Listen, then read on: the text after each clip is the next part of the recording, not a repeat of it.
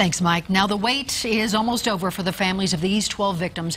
They are one step closer to finding out if they'll get justice. It has been nearly 3 years since they were shot and killed in an Aurora movie theater, and the jury deciding the sanity of the man who shot them will begin deliberations tomorrow.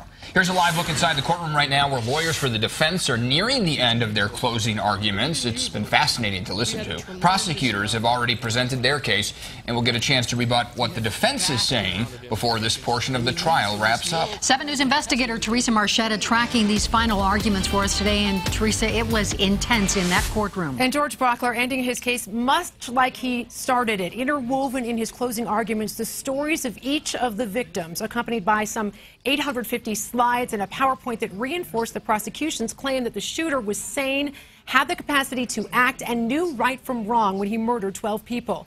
He detailed the shooter's activities leading up to that horrific day, pointing out how the confessed killer used deception in his relationships, patience with his purchases, even shopping sales for ammo, and methodical planning and preparation, referencing how he cased the theater beforehand, and also his time spent on the gun range. He also says the steel bullets the shooter chose show clear intent, none of which Brauchler says can be confused with insanity.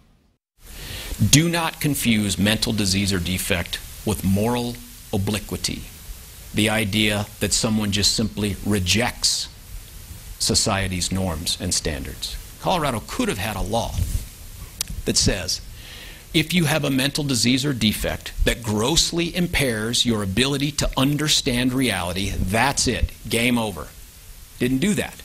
Instead, they said, you need more. You need to have it be such that it affects your capacity to know right from wrong and your capacity to form the intent to act. Again, that's District Attorney George Brauchler. He also went after the defense experts, pointing out they all have 4 things in common.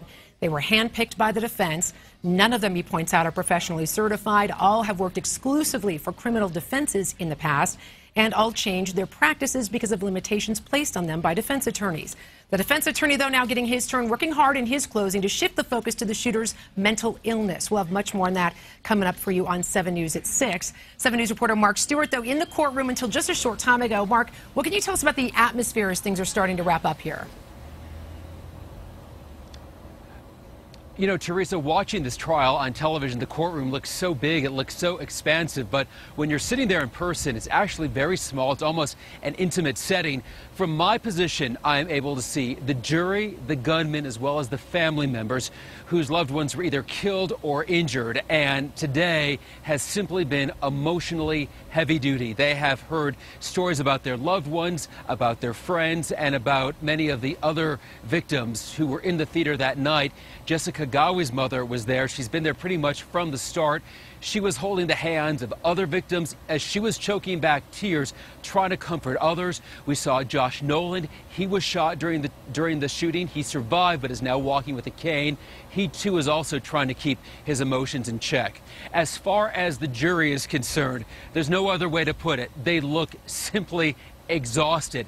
They have been listening to some very intense testimony right from the start, and today's testimony, today's arguments by prosecutors and by the defense attorneys have been very technical at times.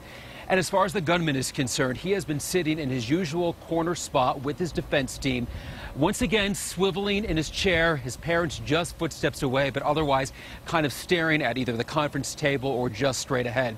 Teresa, it will be interesting to see if the jury is sent home tonight so they can start fresh in the morning, or if they do feel a need to begin their deliberations tonight after a day that has been intense, both emotionally as well as technically looking at the different legal arguments. Yeah, I think we could sense that heavy emotional atmosphere today, Mark. Thanks so much. Court still in session, by the way. Live look at the courtroom now. Closing arguments wrapping up any minute now. The jury will begin deliberations tomorrow one way or another. Again, they're charged to determine if the defendant was sane at the time of the shooting. Eric, and how long those deliberations will take, up to them. So justice really still a little ways off for the victim's families. Yeah, a lot of work to do. Right. Yeah, thanks, Teresa.